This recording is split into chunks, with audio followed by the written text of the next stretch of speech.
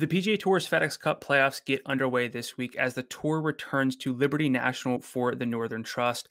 The PGA Tour season is down to the final 125 in the FedEx Cup standings, so we're dealing with the best of the best, all of whom are eyeing up that massive first place prize. I am Brandon Gdula, managing editor at numberfire.com, and I will be breaking down three of my favorite golfers for the Northern Trust on FanDuel. Now, I won't fault anybody for starting their lineups with one of the superstars this week, such as Jon Rahm at a salary of $12,000 or Jordan Spieth just below that, but I'm actually going to start off with someone in that 10,000 range this week, and that's Viktor Hovland at a salary of 10,500. That's such a good salary for a golfer as good as Viktor Hovland, and we see a lot of that this week because the field is so good and so deep. But Hovland's tee to green game is as strong as anyone's, and he ranks in the 93rd percentile in this field over the past year in strokes gained tee to green. Once you account for recency, once you account for field strength, according to my database, Hovland just one of the best tee to green golfers in the world. Now, the short game is a bit of a concern, sure, but the putting is trending up long term for Hovland.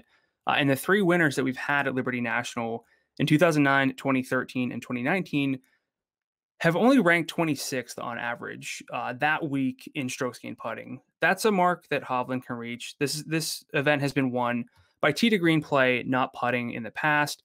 There are small greens here this week. Really nice salary for Hovland. So I think that someone with Hovland's ball striking just makes him an easy justification for the salary for the Northern Trust. Now, in the mid-range, we have a name we rarely see with a 9 in front of his name, and that's Patrick Reed, whose FanDuel salary is $9,900 for this week.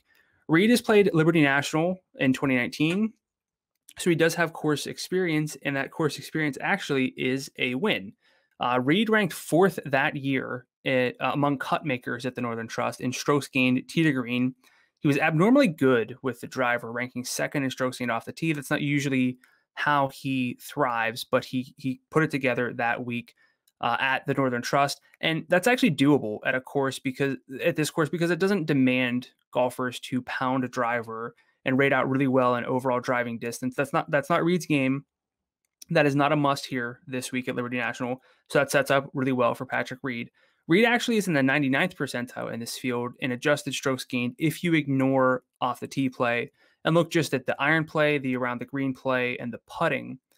So he's one of the best. He gets one of the biggest boosts whenever driver is not an absolute must.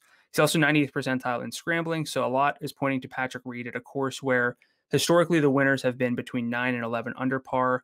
We're not looking at 20 under par, not looking at a birdie fest. So a lot pointing to Patrick Reed for this week.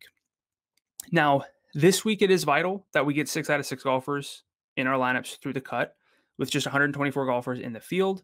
The odds of a made cut do go up substantially compared to a full field of 156 golfers, but we cannot get careless. And Charlie Hoffman has made plenty of cuts at Liberty National. His salary is $8,300, and Hoffman is one of 4 players in this field to make all 3 cuts at Liberty National since 2009. That is digging back pretty far. Again, 2009, 2013, and 2019, but that's really just an added benefit to what we're getting from Charlie Hoffman in his current profile, which is really quite strong.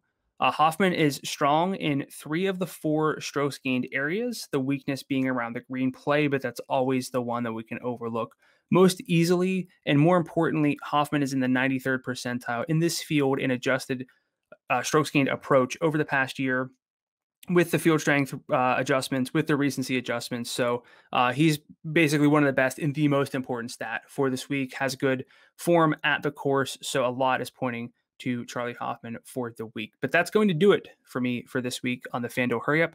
Best of luck with your bets and your FanDuel lineups for the Northern Trust.